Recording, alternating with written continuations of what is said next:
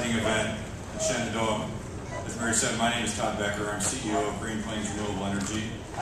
As some of you may know, we are the fourth largest ethanol producer in the world with 740 million gallons of production.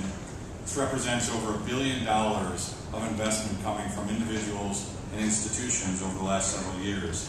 We are listed on the NASDAQ stock market, and our company has grown in the last 4 years to over $3 billion in revenue expected in 2011. And if you think back a couple years ago, corporate headquarters was right downtown in the Bank of Shenandoah. So I think this is a great story coming out of Shenandoah, Iowa. We directly employ 600 hardworking Americans across our plants, in 9 plants in 6 states.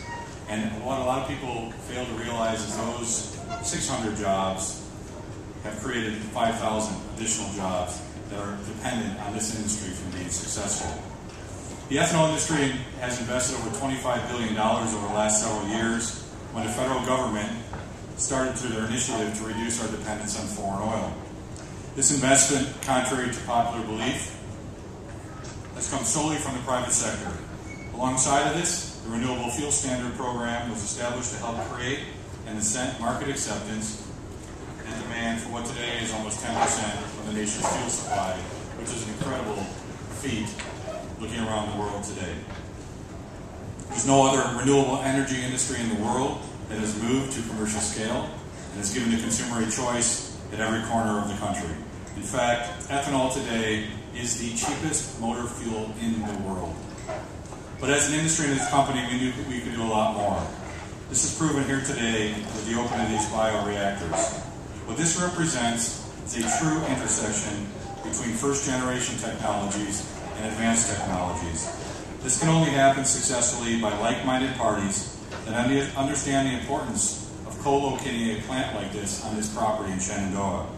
What we are accomplishing today is showing the world that not only does carbon have value, but that carbon and other byproducts from this ethanol plant, like warm water and heat, can create a product that will give Americans food, feed, and fuel. When we embarked on this project 3 years ago, we thought by the time that we reach commercial scale like we are today, there'll be plenty of demand for algae biomass to produce these products. All we wanted to do was become the farmer of this product or grow and harvest the algae.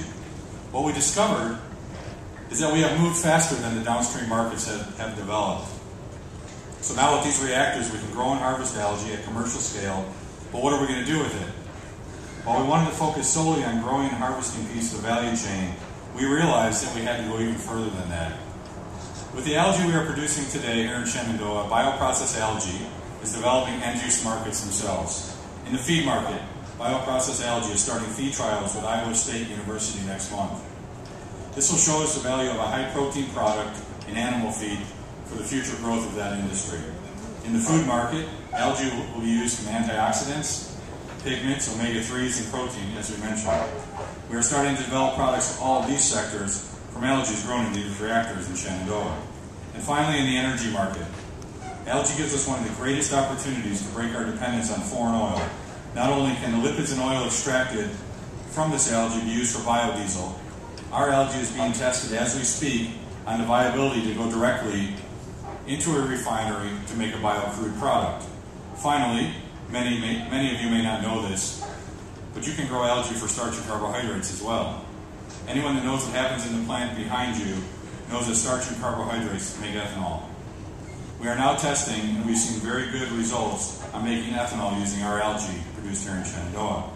It's still very early days for this technology, but if successful, our vision to create a process that captures carbon dioxide from every ethanol plant in the United States, uses that input to grow and harvest algae, reduce the production plant's carbon footprint from neutral to negative, and takes the output from the reactors, the algae, and produces next-generation fuels, ethanol, and energy. This is all while we are creating high-value animal feed and high-value food products. And that's something that's very exciting, and it's happening here in Shenandoah. American ethanol is the only alternative to foreign oil today. This is at the heart of a national security issue. As oil reaches $110 a barrel, we are steadily sending money from our economy right into the hands of rogue states and terrorist shielding countries that oppose Americans' interests. As oil reaches $110 a barrel, we are paying other nations for the right to pollute our air and send our jobs overseas. The ethanol industry produces over 1 million barrels per day of equivalent oil. To put that in perspective for you, the conflict in Libya has taken 1.2 billion barrels off the world market. You have seen the impact of that in our pocketbook and our economy. The fuel made here today in the plant behind you needs to be embraced by the American people and the world. Every gallon of ethanol for which we create demand in the United States reduces carbon emissions by 59% compared to gasoline, creates American jobs, and strengthens our national security by reducing our dependence on foreign oil. Who wouldn't want an unlimited supply of cleaner transportation fuel that we make at home? We are putting thousands of Americans at work instead of shipping $300 billion annually overseas. As you can see, the city of Shenandoah, the great state of Iowa, the state of Rhode Island, and the U.S. Department of Agriculture are making an impact on our energy independence.